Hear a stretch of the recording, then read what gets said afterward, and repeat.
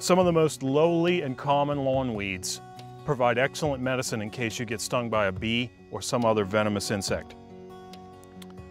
Plantain leaves can be crushed into a paste and applied directly to the sting or bite. Left in place, the pain should subside in just minutes. Left in place longer, you may not even have any swelling. Yarrow leaves are an important medicine for cut, scrapes, and scratches. There are over 200 different active compounds in yarrow, and several of these stop blood flow and prevent infection.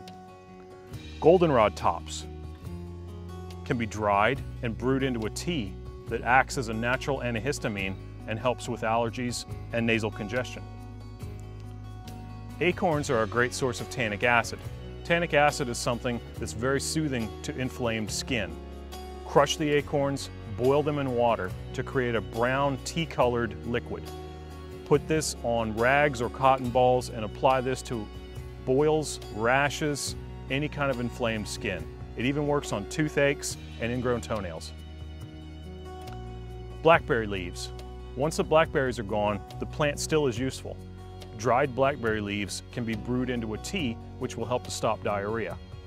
If the tea isn't strong enough, dig up the blackberry roots. These can be brewed into a much stronger tea and drunk until the symptoms of diarrhea subside. There are many different wild plants out there that can provide medicine. All you have to do is learn about them. For more from Tim McWelch, pick up his Prepare for Anything and Hunting and Gathering survival manuals at outdoorlife.com/McWelch.